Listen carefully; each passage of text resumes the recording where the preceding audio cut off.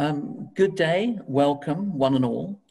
Thank you all for joining us today. This is our third webinar in the Changing Landscape series. We're here today to talk about art, why we love it, how it inspires us, and how it works in public places. Do feel free to leave some questions and answer questions on the Q&A function on the screen, so we can actually discuss those at the end.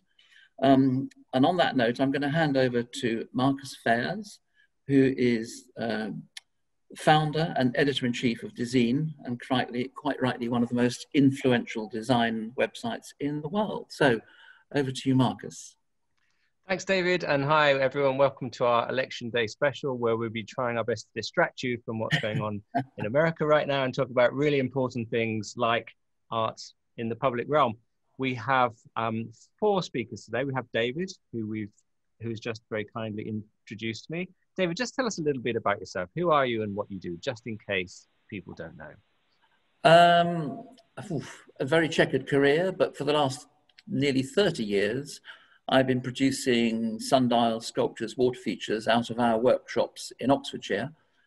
We've just won our 2nd Queen's Award for Export, which I find staggering, but we are punching above our weight. We've about 30 people, but we are selling all over the world, some fairly substantial sculptures now, which the logistics of getting them to site and built is more of a problem than actually making them in our workshops. And what percentage of your artworks would you say are for the public realm as compared to people's private gardens and houses and so on? I would say about half. I mean, they certainly represent the work is more substantial, the public pieces. There's a piece we're just about to send off to Florida. There's a piece actually on the ocean as we speak, heading to Denver, courtesy of 9 Dot Arts. But a lot of it is public, and it requires a very different mindset. You know, it's for a much broader viewing public than you can get the measure of the individual if you're selling to a private client, but you've got to make it have a much broader appeal and certainly be more robust. And we'll find out in just a few minutes why you have a piece on a ship heading to Denver. But first of all, I'd like to bring in Morwenna Hall, who's partner and chief operating officer at Argent, which is a very high profile property development company here in London. Hi, Morwenna. Hello. So tell us a little bit about yourself and the work you do with Argent, and also what Argent is. So Argent is a large regeneration developer. We have done work in Birmingham, Manchester and London in the UK, probably best known recently for all our work at King's Cross, which we've been working on since about 2000. So no quick gratification in development. And we are working on other projects around London too. And I think the really passionate aspects about our regeneration projects is actually that we really do focus on the public realm first and layer on the arts, culture and enlivenment. And we can talk a bit about what that means in this session. Absolutely. But just for people who aren't familiar with London and with King's Cross, I mean, King's Cross, it's a private development, isn't it? It's a huge private development on former railway lands, but a large part of it is open to the public. There are squares, there are pedestrianised streets. So what is it about private development that has led you to giving over so much space for people to just wander into and use for free? Yeah, so we're about 40% public realm, over 67 acres. And the really important thing for us is that actually people should not understand or sort of appreciate when they're actually kind of entering our area of regeneration. And it feels absolutely connected and one with the rest of the city. We feel so passionately about the public realm. That's why we often deliver it first, actually, before we deliver the buildings, because it's the public realm that actually defines and creates a place for us.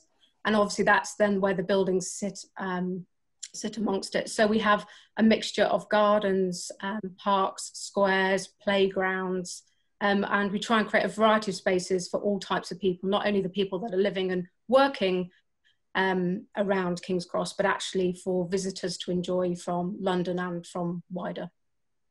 And how does public art fit into this amongst the, the piazzas and the buildings and the parks and the planting? What about public art?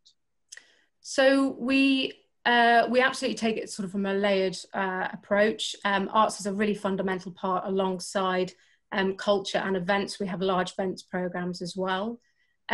We can talk a bit about it in more detail, and I'll show you some visuals, but actually we've had a real phased approach to art in our public realm.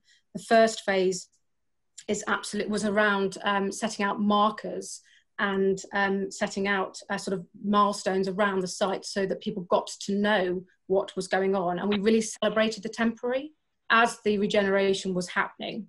Then we moved into a sort of second phase, which was more about starting to have more human scale pieces that people could actually interact with as we were finishing off parts of the site. And we're now sort of moving more into our third phase, which is more around starting to actually form a collection and more permanent pieces around our public spaces. And that's all alongside events programs that we hold, which supplement and engage with those art pieces.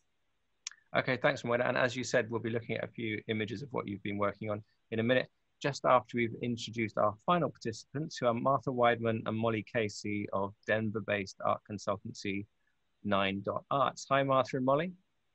Hello.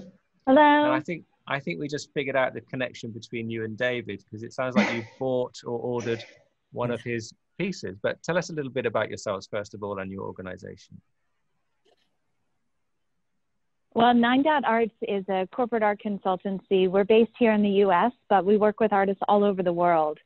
So we focus on creative placemaking and bringing spaces to life through artwork. And it's really nice to be here this morning to talk about art on November 4th, of course, with everything going on in our country with the election. So very happy for this distraction and to talk about how art can really make a difference in the experience in people's everyday lives. We work in projects that ranging from, multi-acre, large-scale developments that are entire neighborhoods doing public art planning, public art placemaking, all the way down to boutique hotels who might be looking for a local arts program to highlight the creativity of their region. So thank you for having us here today, and look forward to speaking more about the project that we're working on with David, and I'll pass that to Molly.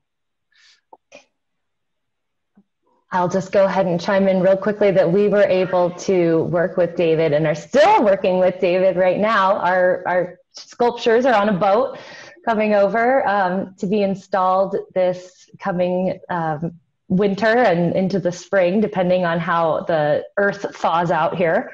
So yeah, we worked with David specifically for a huge commission here for the Denver Water Campus that's been completely redone and built right near downtown Denver. And we invited David to participate in an artist call for entry, and he won not only one, but 2 of the sites out of the 3. So he created work that was just so specific to the project and really hit home for them, but also was going to be enjoyed by the public here in Denver as well. So we're looking forward to getting that piece here. When's it due? It's probably 2/3 of the way across the Atlantic at the moment, so it'll then spend a bit of time on a train. It should be with them. I think it's meant to be with you in about another 10 days. Yes, I believe so. I believe so. And then there's the massive issue as to how we install it, because I'm currently not allowed to go into the States for any reason. I mean, no, yes. Not just me. No, I think we'll be doing a lot of FaceTiming and Zoom calls, but we have a fantastic installer here who knows how to do that. So. Okay, well, it's a nice Thanksgiving gift for you anyway when it arrives on your doorstep. Anyway, just to give a bit of a context of all the panelists and what they do, we've prepared a little presentation with a few images from each speaker. Do you want to fire that up, David, and you start off because the first images are yours? Yes. So this is a relatively recent piece, but it's cast bronze. It weighs about 2.5 tons, And the central orb is gold-leafed spikes. It's actually, that's in Dubai, and I placed that particular piece there because it was the juxtaposition really with all the hard, linear, clever architecture, and it attracted an enormous amount of attention, and the gold orb in the middle catches the light. It was slightly inspired by some kind of marine shape, shell-like, and it's almost like a sea urchin in the middle. But it was really the contrast with the lines of the architecture, and it is now sitting happily in Dubai, being admired by many. The other piece, the next piece, this was the brief for this was architecture. The client had just built an enormous shopping facility in Qatar, and they were obsessed with architecture. They were very proud of their architecture, and so I took the principle of the keystone at the top of any arch, and then we just mirrored it round in an implausible, impossible way. And that's, I think it's about 15 feet tall, and it was meant to be a focal point, and it's bronze. It was, again, a nice, it's a placemaker and a meeting point. It's for the public to see, engage. Children were clambering all over it before we'd even finished installing it, so it's doing its job. I think there's another couple of slides. The next one with the children drinking from, that was the first drinking fountain commissioned by the Royal Parks in 30 years. It was designed specifically so you could fill your drinking bottles from it, so we're not buying plastic bottles. And it was actually commissioned and paid for by Michael Freeman from Argent. There's another link, and the Freeman Foundation. And it's a great success because it was, the bronze petals were mirroring the trees above, and the reflective stainless quality reflected the park around it. The last one, there's a sort of spherical trend here, was the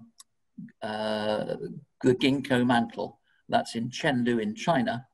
It's actually it's much larger than it looks. It's probably about, again, 10, 12 feet.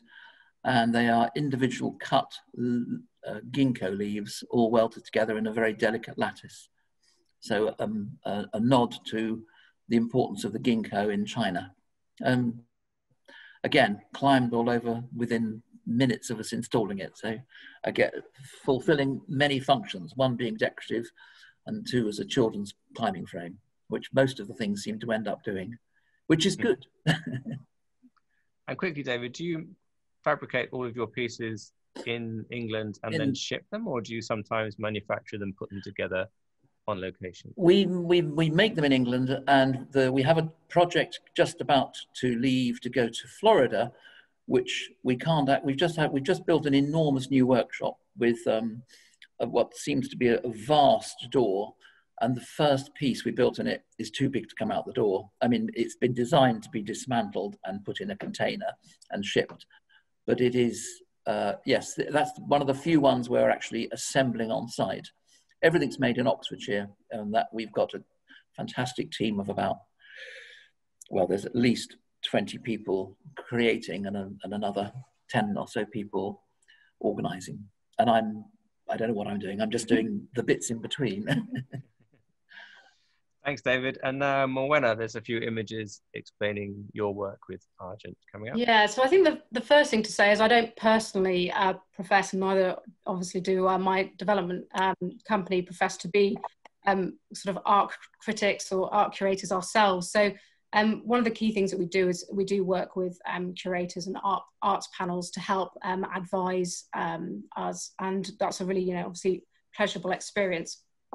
Personally, I've worked with Argent now for about 8 years. I'm an engineer by background, but I do absolutely see the beauty in things. And I've been really privileged to work on a couple of architectural projects, not really arts projects, but architectural projects on King's Cross, which have, I'd say, probably been unusual and delightful, which obviously, sits well alongside arts projects as well. So the first one here is gas holder 8. So I had the the pleasure of putting up a gas holder structure, first time in about 150 years. Probably anyone was actually putting them up as opposed to taking them down, and designed this public park inside with Bell Phillips Architects. And it's a beautiful mirror finish canopy structure, which plays with views to do kind of blocking the buildings when you go one direction and opening out to the canal on the other side. And it's really interesting how this is chimed with social media, and actually it's also the same with my second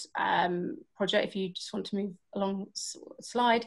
So I worked for about 7 years on Coal Drops Yard, which is a retail destination within King's Cross. Obviously, retail is going through a very tough time, so quite a interesting time to have launched a new shopping destination in London. But what I loved about this project, it was a mixture of creating amazing space with some lovely old Victorian buildings, working with Heatherwick Studio, but also creating some really interesting public space. And you can see from here that actually we're having great fun using those space and dressing it in different ways, and having other engaging activities and installations for the public to enjoy. And we can a bit more about that. So if you go on to the next slide, please.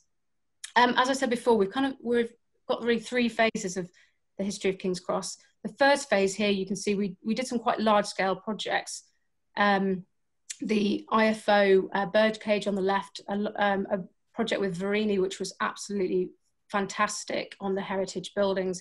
And we also built a large pond, which not many people would necessarily have considered to be art. These were projects that, as I said before, really helped define King's Cross and get people to understand the various kind of existing buildings around the site. Next slide, please.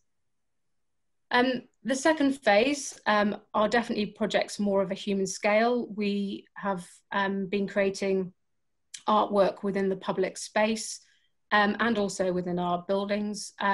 Most of this is still temporary in nature. So as the regeneration project is evolving, these projects are coming, enhancing people's experience of the space. And then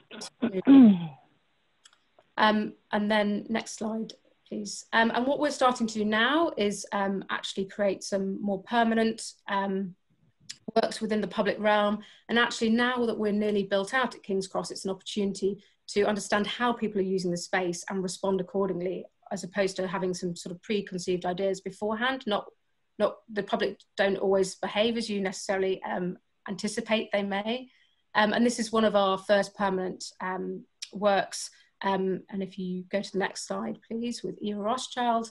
We're actually building a building behind, which is why this is still a CGI, but this is an exciting moment for us to have this image come to life over the next year or 2. Thanks, Morwenna.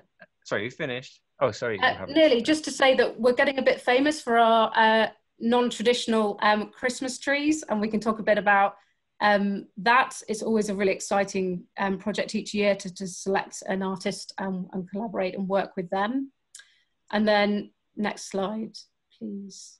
And just to say that we have been busier than ever during the pandemic, which I think is interesting and will come up as a bit of a discussion point later in this series. And quickly, before we go on to Martha and Molly, Morwenna, do you to any extent consider the buildings to be part of the public art program? Because you showed us the Thomas Heatherwick Coal Drops Yard there, and then there's the amazing Aga Khan Centre. I mean, some of the buildings are pretty spectacular, aren't they? Do you think of them as a gift to the public realm on the same level as art pieces? Yeah, in some respects, I think we do. Obviously, the architecture has a function that it needs to provide, but we still try and approach it to enhance and delight and give the best overall experience for the users and for people visiting. And what we do then is try and layer on sort of the more interactive pieces, etc., in the public realm. What is quite interesting, though, is that we have the opportunities as the plots are being developed to actually use the perimeters of the plots for artwork. So actually, one of the ways that we engage most with the public whilst we're building is through the public hoarding. And that's a great sort of canvas, if you like, for us to work with. And so we have identified quite a few artists and worked with them on collaborations on our hoarding designs. Brilliant, thanks very much. And finally, Martha and Molly, if you could talk us through your image sets. Oh, yes. So just quickly about the role of what 9.Arts does and how we're involved in these projects. So I think the best way to explain that is through the name of our company. So the name 9.Arts comes from the brain teaser puzzle of 9 dots in a grid shape. It can only be solved using 4 straight lines, and you have to connect all 9 of the dots with 4 straight lines. And the only way to solve the puzzle is to think outside the box. So the way that we're brought in, usually we're here to support the developers, to support the building owners or the project owners, and to help them develop a vision for what the art experience will be like. And then we take that vision and we go out into the world to find the right artists to help bring that to life. So for example, you know, we might come up with a very creative solution, and then we'll work with engineering teams and an engineer like Morwenna to kind of keep all of those creative ideas structurally sound and put together. And then we'll find an artist like David, whose work and whose brand really tie in with the narrative of the project. So Molly Casey, our chief curator, is here, and I'll let her run through some of the slides and tell a bit about the story and the narrative with each one and how those artists brought those projects to life. Great, thanks, Martha. And just as a heads up, it is, what, 8:22 here in Denver, and my children are getting ready to go to school, so you may hear some little voices in the background. I love working from home in an open concept house. It's really exciting. So to start off, this is a project we worked on about 11 years ago, the Rocky Mountain Hospital for Children in Denver.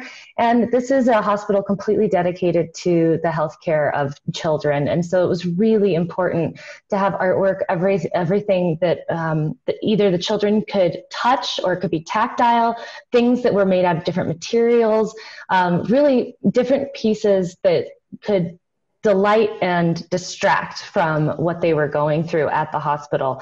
And it was really fun because we got to partner too with the art therapist who worked at the hospital and make sure that a lot of the artwork was stuff that the children could actually recreate themselves, so that they could take them on tours through the different parts of the hospital, get influenced and inspired by an art piece, and then take that back to their room and create something of their own. You can go to the next one. So the blue trees, this was a project that we did a couple of years ago here in downtown Denver with Konstantin Dimopoulos. And this is a project that he's done around the world, but it was the first time that it had been brought to Denver. And it's really, it's a community-based project. So this was really a placemaking opportunity, but also it was a chance for our community to all come together and participate in creating artwork. Pre-COVID times, obviously. So we took over 14 blocks of downtown Denver, and for an entire month, we all helped Konstantin paint and color over 130 trees downtown, and with this brilliant blue paint that is completely safe for the trees. As a caveat here, this is, it washes off and it's totally safe. But it's really to bring attention to trees in our urban landscape and how important trees are in general. Sorry, school time. And just to bring attention to deforestation. And so we actually partnered not only with Konstantin, we had several schools come out and help as well. And so he brought in all these different communities together. And we also had at the end a culmination of family tree painting day where another like 200 saplings were brought in to a central park here. And people, everybody, the whole public was invited to come and paint a sapling. And then those trees were distributed throughout the city of Denver and planted. So you might see the trees downtown, but if for some reason you didn't get a chance to see them, you might be walking down the street in your neighborhood and a blue tree would just pop up in front of you. And because of our dry climate here in Denver, the paint is still on some of the trees. So I'm always delighted when I see a couple of blue trees still around. town, since it doesn't rain nearly as much as it does in these other places that Constantine has done this work. So this is a private organization based out of Lansing, Michigan, and we've actually done projects for Jackson National Life all over the United States. And they are an investment firm and also an insurance firm. And they wanted to make sure to bring in the natural landscape of Michigan and the surrounding forest. They've built this new campus within the woods. And one of the most popular trees in Michigan is a willow tree. And so we partnered with artist Katie Stone. She's a sculptor and works out of her Seattle studio. And she created this three-dimensional piece, completely laser cut from aluminum and then hand painted. And it's a little hard to tell here, but each one of these pieces is installed individually, and they're all different depths off of the wall. So it creates this beautiful shadow effect as well, but really taking over this massive space in their new conference center. The Dairy Block Alley here in Denver, which has become very popular as a place to go. And we did an entire placemaking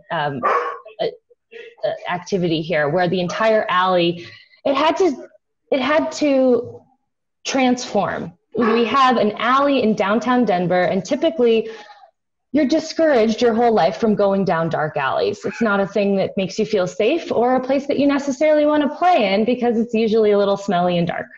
So we had to do something to activate this alley and get people to want to come down the alley. And so artwork is the perfect catalyst to be able to do that. So we worked with local artists primarily here in Colorado, but also a few international artists that came for our annual event called Crush, which is a mural, 2 weeks of mural painting just outside of Denver, or of downtown Denver, in an arts district called the River North. And it brings international talent to Denver, and just it's an amazing event. And so we piggybacked off of that and had even some locals for you guys. The London police came and did some murals here in the alley as well. But everything from the mirrored piece that you see up top, which created this moment of reflection for light to bounce around. And then there are also a lot of interactive pieces in the alley as well that you don't see necessarily pictured in here. So everything that grabs your attention and makes you want to visit this place and makes you feel like you're inspired, and really created a sense of place for the Dairy Block itself. And then George Washington, how appropriate. This is a Hilton in Brooklyn, New York. And Martha, I know that this was one that you you handpicked some of these pieces. So if you wanted to chime in real quickly on your experience with this particular project, that would be great.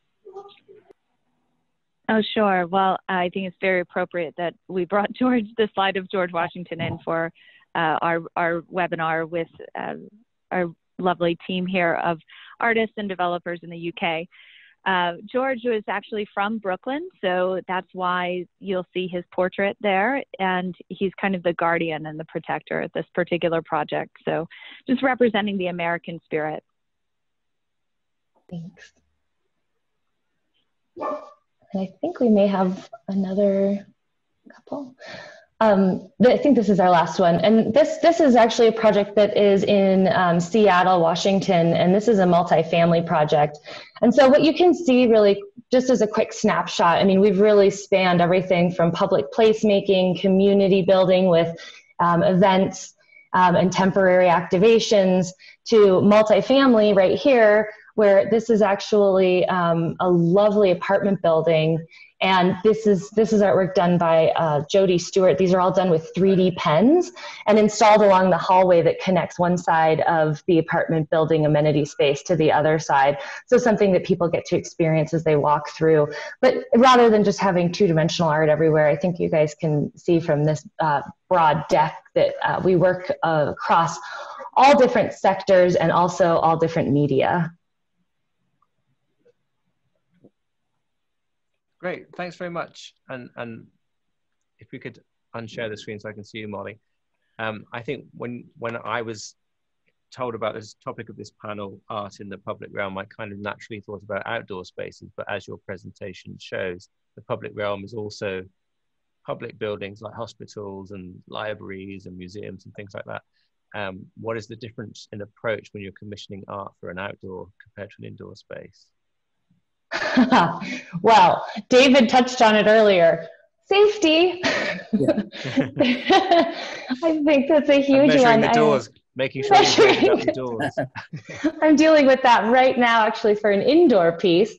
So no, that's a really great question. For the outdoor pieces, I mean, you have to deal with a whole different realm of city and community investors, right? So like, you've got to get the whole community to buy into this. It's got to be safe. It's got to be, you know, something that people can maintain easily. You've got to deal with the elements. You've got to deal with engineering, wind loads. I mean, the amount of thought that goes into an outdoor piece and what you have to consider is very different from what goes into the interior public realm for artwork. For instance, can it fit through the door? Do we need to install this piece? Right now, I'm having to install a very expensive artwork that's going to be hanging from a 20-foot ceiling in the lobby of a new apartment building.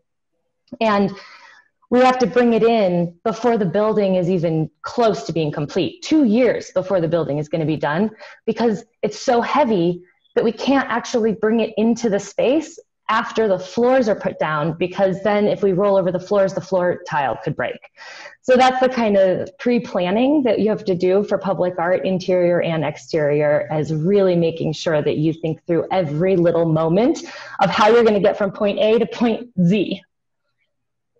Okay, thanks. And let's get on to the discussion now. I'm going to ask a bunch of questions, and I mean, please all feel free to chip in, but otherwise I'll direct the questions to people. And the first question is, like, why is public art important? Is it important, and why is it important? Can't we have public spaces without art? What's the problem with that? David, I think you should start off with that one. Well, your livelihood depends on it. Yeah, my livelihood depends on it. 50% of your output. Well, it's not just my livelihood, it's actually my passion, and I don't know what I'd do if I wasn't doing this.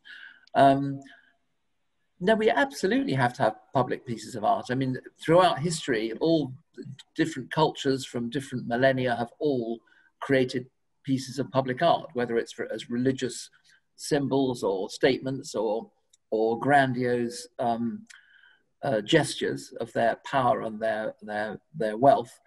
But what we're doing now is we're seeing that the piece of art is a placemaker. It creates an identity, and it is about creating an identity for an area, and it's ownership. For me, it's about the piece has to have the buy-in of the public, and as Morwenna was saying, it isn't about just having the piece as a statement in front of the office block. It's something that anyone passing by can appreciate and engage with, and have a sense of ownership, intellectual, emotional, you know, ownership. So I feel very strongly that art in the public realm is, I mean, an extension of the question is, we are doing an enormous amount at the moment.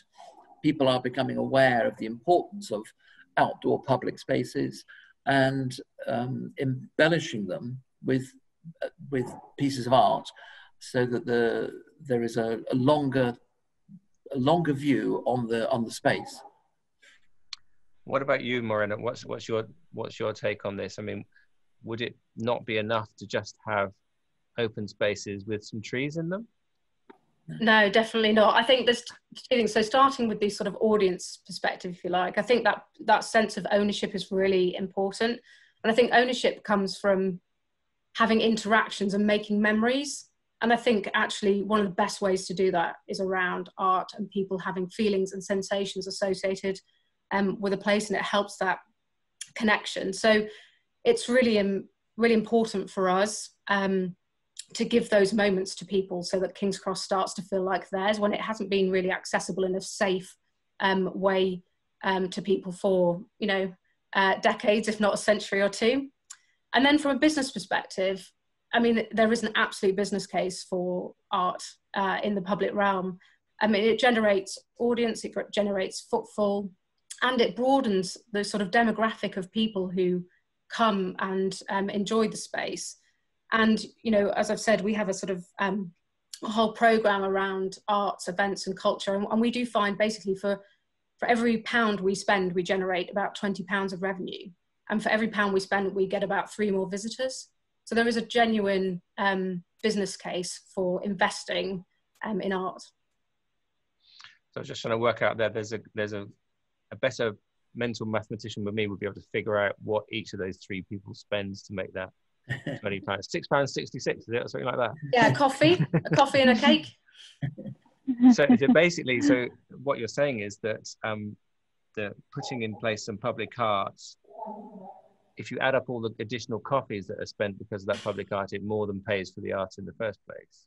Yeah, and I think for us, especially when we're looking at it as a sort of a piece of city, a whole postcode of city, for us it's really important that actually people come and they stay and they dwell and they can make a whole day out of enjoying this that we've created. And I think art and cultural events is a really important part of that, because also you want people to be constantly coming back. You don't want them to come once and say, oh great, you know, I've done that now, you know, I don't need to go again. And so actually what's worked really well for us in this sort of temporary nature of the works that we've done is that we draw people back time and time again, and they create even more memories at King's Cross and get an even stronger sense of ownership. And it's lovely when you're walking around and you hear you know, people saying, you know, oh yeah, I brought you here because I wanted to show you this, and they feel like it's theirs, and it is theirs because it's, you know, in the space that they're enjoying. And that's, you know, that makes us quite proud. Is that really the reason they come back though? Maybe they come back because the coffee was really good and they want the coffee again. And they didn't even notice it, or it's just something nice to look at whilst they're sipping that coffee. No, I mean, we do genuinely hear people talking about the art and those experiences on top of the retail or the shopping or the food, because those experiences are unique to that place. And that's the thing about art. You know, you can go to restaurants and have a perfectly nice meal, but you can replicate that somewhere else. But actually with unique art, you're generating a unique experience that people, you know, hopefully won't forget. Well, I've been playing devil's advocate with you because as someone who has a couple of not so young children anymore, but we made multiple trips to Granary Square for them to play in the fountain. So I know, I know it makes sense what you're saying. And Martha and Molly, same question to you. Like, really, public art, is it really that important? If one of your clients has $200,000, should it really go on art? Could it not go on, I don't know, some trampolines or a cafe or a bit more car parking? Why is public art so important? Well, I like the idea maybe the trampolines could be the art. You know, if you're in Copenhagen, they have the tramps kind of built into the sidewalk, so you can walk along and then bounce from one to next. So I think it's all kind of part of that, as Morwenna was saying, that entire experience. You know, you might have a great coffee and a cake, but then you have this unique memory of something, and maybe you recognize it, or maybe it's in your subconscious. But art, as David mentioned earlier, it really tells the story of humanity. And all of our great cultures are represented by something iconic that we think of. I mean, the art creates this sense of arrival and destination. So, you know, I mean, when you go to Italy, you might want to see the David. This is just kind of this iconic presence of what the place is. It's a masterwork. You know, we have the Statue of Liberty that marks your entry when you're coming over across the Atlantic to the US. It marks that you've arrived. And back to Copenhagen, you know, even the Little Mermaid, as subtle and beautiful as that small work representing the work of Hans Christian Andersen, I think we are using art as a way to tell the stories of what our civilization brings to the world and what our creativity means to us as a culture. And so not only is it important to bring inspiration for our entire community, but you know, it's good business. having a great art program is good business because it drives a memory of a place that you want to visit time and time again. I'll just add on. Oh, sorry, go ahead, Yeah, Marcus. no, go ahead, Molly. I was just going to say, I completely agree with everything that everyone has said so far, and I think that everyone's done such a nice job summarizing it. And I would just add one more thing, which is that memory can become so powerful, because I think of, I'm not sure if you guys are familiar with Lucifer, what some people refer to as our demon horse here at the airport when you fly in, this giant, monstrous piece of public artwork that is a huge blue Mustang with bright red eyes. And it is one of the most controversial pieces that is talked about constantly. It has been here for 10 years and people still talk about it on a daily basis. And so it creates conversation, whether it's a conversation that's positive or negative for the art. People are talking about it and it's getting attention. And so I think that it's important to remember too that art sparks these conversations. And that's critical to community building.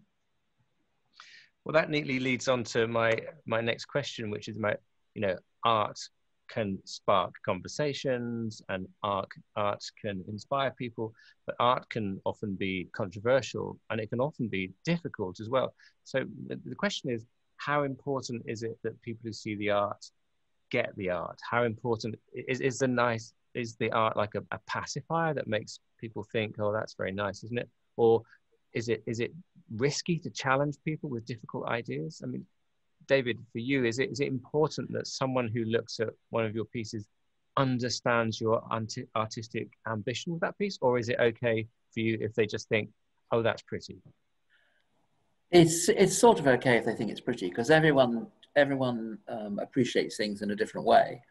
I'd like them to perhaps question what I was trying to achieve, but it's more about the piece giving somebody a bit of respite in the crazy, busy, hectic world. The piece, if it's aesthetically well created, or whether it's been beautifully engineered, or whether it is telling them, it's creating a story that they wouldn't have otherwise alighted upon. It's definitely about trying to give somebody a moment of distraction. The urban world that we live in is very busy, it's very commercial, it's very frantic. And to have something there that is not there for obvious purposes of trying to extract money from you or engage you in something, I think is really wonderful. And that's particularly with art, it is something that has to be appreciated or engaged with to have its function. I'm not explaining that very well, but I don't mind if people don't understand what I'm trying to do, but as long as they feel that this has been placed here with the best of intentions for them to enjoy if they choose to. Thanks. And Morwenna, how about you? I mean, if you think about another public art project in London, like the Fourth Plinth in Trafalgar Square, for example, it's almost like the point of that sometimes seems to be to provoke people, to put things in front of people that they're not comfortable with, to challenge them on what they consider to be art. Would you do something like that in King's Cross, or does the art there have a different purpose to calm people down, almost to encourage them to spend money? Does it have a different intention from pure art that you might see in a gallery? I think potentially different to how you've just described. I think it's important to us that people talk and discuss. We acknowledge that not everyone will like all the pieces of art. We're very fortunate in that with a broad kind of site, there are many different types of installations that we can do. We do, I think, feel that we need to provide some leadership. You can't necessarily be all things to all people, but that's why we work very closely with curators, and we put arts panels together to help us, because we're not, sort of able to make all of those decisions ourselves. But we do want people to feel like they can engage with the artwork, and I think there is more that we can do around that to help tell the story of the artwork. And we're looking at that in terms of a sort of digital sort of support so that people can sort of see and understand the backstory and reflect a bit longer on the art pieces. So it is something that we are constantly thinking about how do we sort of intensify the engagement that people can get from the artwork. I think the other thing that's important to say is that what we also try and do is get a broad spectrum of artists, because actually what we can't do is determine what people should be liking or not liking, but what we can do is work with a broad set of artists who, you know, will come up with a very wide selection of ideas that will then appeal to as broad an audience as possible. And I mean, with a shopping proposition, obviously shops open. If they do well, they stay open. If they don't do so well, they close down and another shop might take that space. What about art? What if one of the sculptures doesn't get as many people taking Instagram pictures of it as another piece of art? Would you then switch that out for another one, or would you accept that things are going to get different reactions from different people? We accept that, and especially, you know, we were just talking about works in the public realm. I think actually sometimes one of the sad things about works in the public realm is they don't always last forever, and actually we've got a couple of artworks at the moment that are coming to their end of their lives and getting towards decommissioning period, and that's really sad. I think we all do get quite emotionally connected with the artworks, no matter the level of sort of social media success they've had. But I think that's an important thing about a sort of collection, which is, you know, where we're working towards, is that there should be a variety of pieces doing a variety of different things for lots of different people. And so inevitably there will be one or two pieces which, you know, aren't measured as successful via social media, potentially. Oh, also if they start to fall apart, is that unexpected that they're reaching the end of their lives, or something that? Well, because we've, as I said before, we've been commissioning to date more temporary pieces of work as the site has been evolving, because we've been putting them on places that, for example, you know, 2 years later we're actually going to be building on. So some of the design lives haven't been that long, but the pieces that have been a massive success, and the challenge to us now is actually how do we potentially convert this into more of a permanent sort of landmark, because it's you know, becoming very well known and loved in the area. And Martha and Molly, same question to you, but with a slight spin on it. You work with all different types of clients, both public and private. So this idea of, you know, art sometimes being risky, art sometimes being challenging, how important is it to you and your clients that the average person who sees the artwork gets it? And do you sort of have a sliding scale of risk that you offer different clients according to how challenging the art might be or how accepting the audiences might be? Mm-hmm. Yeah, I think that's a good question, because we like to, it depends on the space, number one. I mean, a hospital, for instance, we don't need to make people feel uncomfortable. The whole point, right, is to make people sort of distracted from whatever they're going through at the time. So we don't really need to be challenging any of their norms. We're trying to make them feel more comfortable and more at home.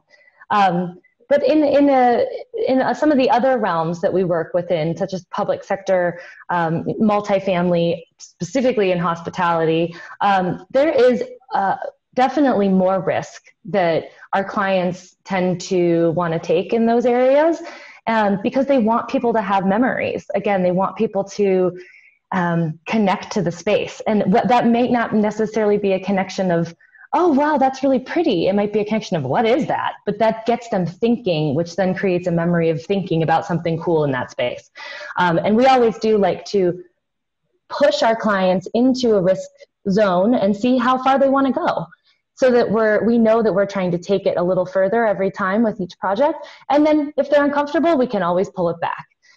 But Martha, do you want to add on to that as well? Well, I was going to share our rule of thirds.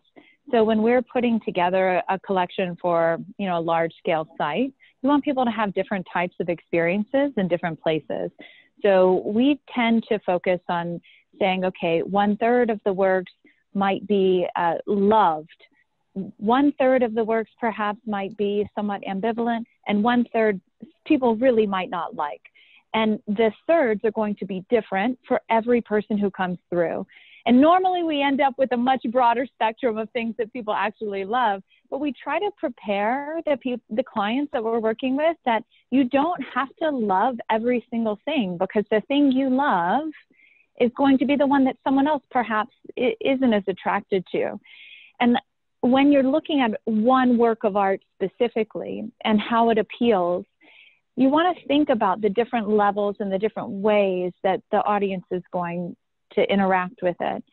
And a great work of art has 3 characteristics. This is a lecture by Chez Ambre, and I love the way he put this.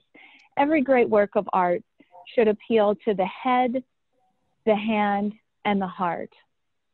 So a great work of art should appeal in the level of thought. What was the idea behind creating it? What was the inspiration? And some people will appeal to just the idea. They will resonate with that idea, and that will become meaningful. A great work of art should also show the artist's hand, their craftsmanship, their work in creatively making this thing out of nothing. That is the work of an artist. And sometimes people simply are just attracted to the labor that went into making this thing and making this idea that no one else had. And then finally, the heart, which is appealing on an emotional level and creating a feeling. And so for some people, a work of art can bring feelings of joy, delight, even reflection or sadness. And all of those things are part of experiencing a really powerful work of art.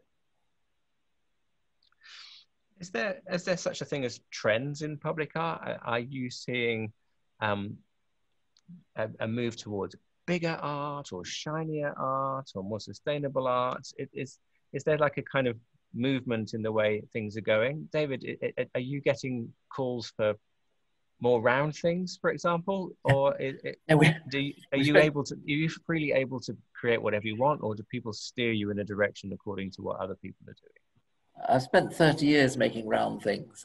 I started making perfect armillary spheres, circles.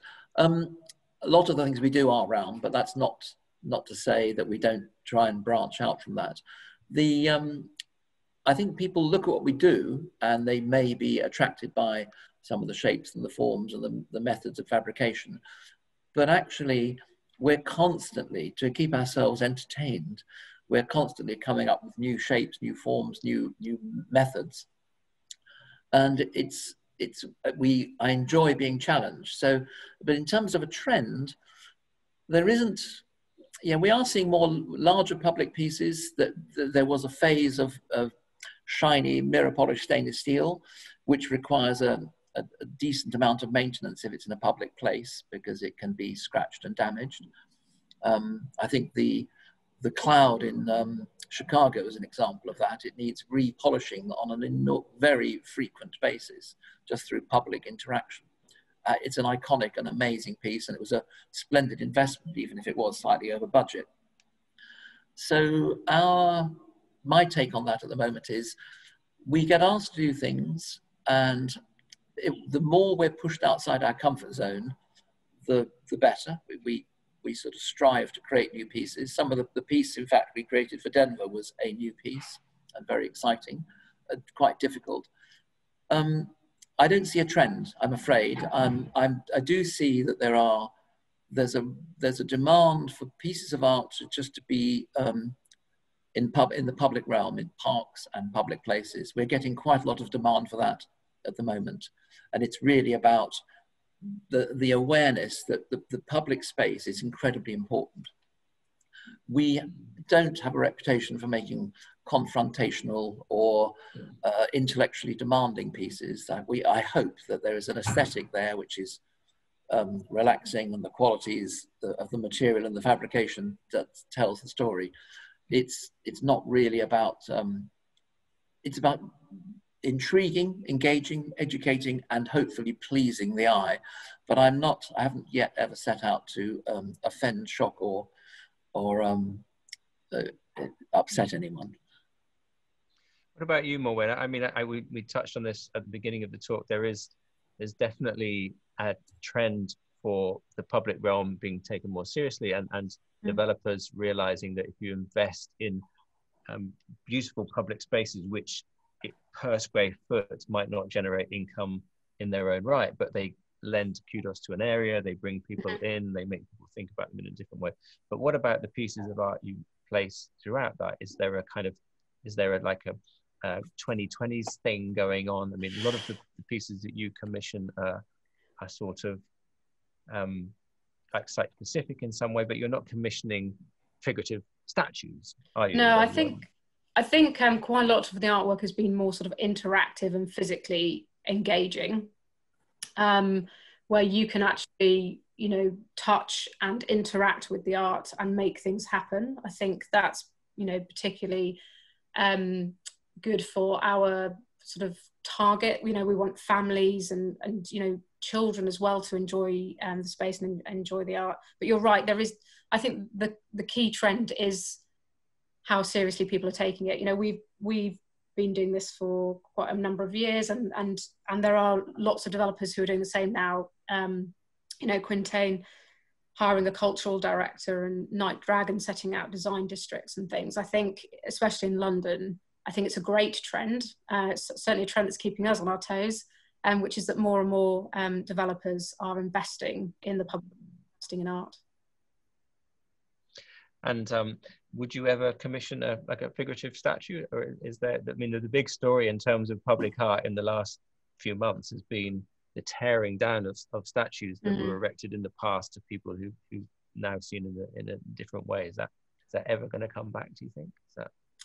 I think what's really interesting actually is the sort of celebrating the everyday hero, and also celebrating people that have been overlooked for decades. Actually, the sort of recent sculpture in Stratford of a young Black woman on her mobile phone, for example, I think that's an indication of, you know, how we can celebrate a wider, you know, variety of people. And I think those sorts of public art we will probably see more of, hopefully, in the next sort of 10 to 20 years. And Martha and Molly, same question to you, but again with a spin on it. I mean, you must be all the time having conversations with clients, all the time having conversations with artists. Do you feel like you're part of the culture of driving art forward? Is there a kind of, do you see types of public art that weren't there before cropping up, and then you recommend them to clients? How does that all work? Do your clients want to be leaders in being the first person to get a certain artist or a certain type of artwork, or do they tend to want to sort of more follow what other places are doing? Well, you know, it depends on the client. I think when you look at places like King's Cross, you know, they're trying to attract a broad swath of the population and bring in a number of different people. And when you look at David's work, you know, it appeals to a wide audience. And their children, adults, everyone really has the opportunity to participate. So what we see is a really high demand for artwork that's engaging, that you can, you know, play with or be a part of in the age of COVID, maybe not touching as much, but that you can at least interact with in some way. And it's interesting to see what happens when you have the vision of a developer and a curator and an artist, and how that can really come to life in a creative way. And also what happens when a committee might go out to the public, for example, and just get, you know, a dozen people from the general community to vote on what kind of artwork should be installed. That is something that happens here in the US with our public art panels in some of the larger cities. Anytime there's government funding, sometimes there's private funding, in which case the artist generally has a bit more creativity. When there's public or government funding for artwork, it goes out to a large panel. And anytime there's a large panel involved, if there is something that is large, red, and an animal, every time it's going to win the proposal, because doing it. people, yes, big red things, big red animals are just, it's very, very hard for anyone to say no. And now in our public art collection here in Denver, we have a collection of big red sculptures. We have a collection of some big blue animals. We've got a big blue bear, a big blue horse, and then a giant red person at the train station. So, you know, it's kind of funny, but people do tend to sort of gravitate to certain trends. Yeah, David, you're missing a trick. Big red animals. No, I've already sent a message. We're going to start with scrap all the shiny stainless steel. It's big red animals from now on. Do you have anything to add to that, Molly? No. Well, yes. Apart from explaining why big red animals are so popular. I don't know why, but it is an amazing trend, and I just saw it come up again recently. Just big and red, and I had to tell my client, I just want to give you a heads up that you are following the trend, and he immediately said, I don't want to. Let's change it. We're changing the color. I said, all right, let's change the color. So I think that's something that we do. It's just a big blue animal then instead, is it? Yeah, no, we went from no animals and we changed it to white. But yeah, no, it's interesting. There are always going to be trends, and I am constantly reminding our clients of certain things that are very on trend at the time, to let them know, hey, we can do this for you, but just as an FYI, I've seen this in 10 other projects across the United States. Do you want to follow that trend still, or do you want to be the trendsetter? And almost every time the client says, we don't want to do that. We want to do our own thing. So I think that is really positive for us, but also for artists out there, that, you know, we can tap into emerging talent. We can help build artists' careers. We've had several clients who they have purchased things from artists that have never done anything at the size or scale that we've commissioned them to do, and now these artists are full-time artists, and they've blossomed into these amazing career artists. And so giving those opportunities to a multitude of people rather than just this top echelon of artists that everybody maybe is familiar with or says, oh, I want that too. So introducing new artists and new ideas is really critical to making places unique too. If we all have a cloud in our city, then why is it special anymore to Chicago? Why do you need to go visit it when you're there? So I think that pushing those boundaries and making sure that we're constantly looking for the new next thing is really important. Well, speaking of Anish Kapoor, we have a very large Anish Kapoor piece in Stratford in London. And I mean, if any other city in the world is interested in taking it, I would really love for you to take it off our hands. Any offers? Is it red? It is already red. It's red, yeah. And it could loosely be described as an animal, or more precisely a beast. We're really out of time here. We have a question, time for one question from anonymous attendee, who's then put his name at the end, Roy Hogben. Is there a persuasive expert financial argument that can be used to help convince potential clients that there's an actual financial return on the investment in public art? So that's an interesting question. Like, can you prove that public art generates a return? But I would like to add into that, why is it important that it has a financial return? Should art be something that makes money for a space? Martha, you're up on my screen nodding your head there, so it seems like you want to take that one.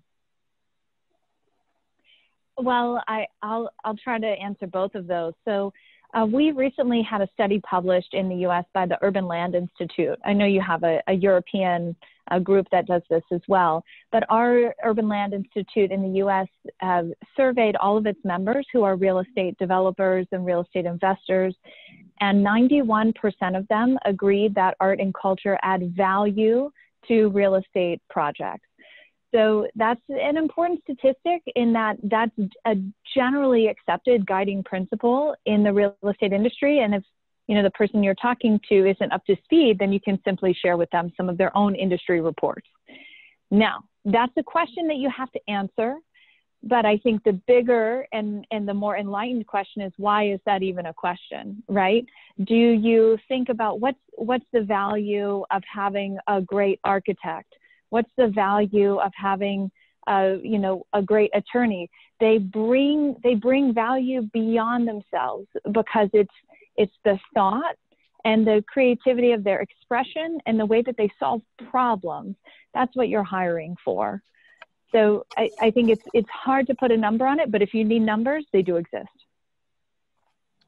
Anyone else want to chip in there? Is there an equation that can justify expenditure all on I can public say art? is I hope there isn't an equation, because it will destroy creativity, and it will send us in the wrong direction. I mean, the act of creating something for other people to enjoy should be the premise. We hope it benefits the bigger picture, but I'm sure someone somewhere can number crunch it and prove a point. And but it would be sad if that became from my point of view, it'd be very sad if that was the motivation. What about you, Morwenna? Obviously, you get a budget for your art commissions, but do you then have to go back and show that you've generated a return on that installation? No, we don't look at it installation by installation. I think that would be nigh impossible anyway. I think it is obviously very important to us that people enjoy coming to our places, you know, want to buy our apartments, want to shop in the shops, etc. And as I've said before, it is really a layered approach, and art is a really important part of making our places successful. But we don't look at it in a sort of on a standalone basis. Okay, we're out of time, I'm afraid, everybody. I just want to read out a nice comment that's come in from Victoria Pandau. This is a really terrific discussion. It's wonderful hearing all these insights and concepts. Thanks so much for holding this webinar. It leaves it up to me now to do the thing I always hate doing the most, which is summarize in terms of some takeaways. But I think we've heard that public art, the art in the public realm is important for placemaking, for identity, for giving local or users of that space a sense of ownership. It can create a sense of arrival, can create a sense of destination. Crucially, it can add value. We've heard different responses to the kind of financial reasons why you might want to invest in public arts, in art in public spaces. There's definitely a sense that you shouldn't follow trends and that you should be brave, but failing that, big red animals would seem to be the way to go. Thank you very much, everyone. Thanks so much to David once again for inviting me. Just going to sign off. So to end, I'd like to say a huge thanks to the panel. That's great. I know you're very busy in America at the moment. And thank you to Marcus for so diligently steering us through that little that hour. And to the audience for giving up their time and listening and engaging. If anyone wants to catch up with any of the previous ones, just search for David Harber on YouTube. In the meantime, if you want to find out any more about, well, I guess me, it's David Harber Sculptures, social media on David Harber Sculptures. And wherever you are, stay creative, stay well, and have a good week. Thank you very much. All done. Thank you. Bye-bye.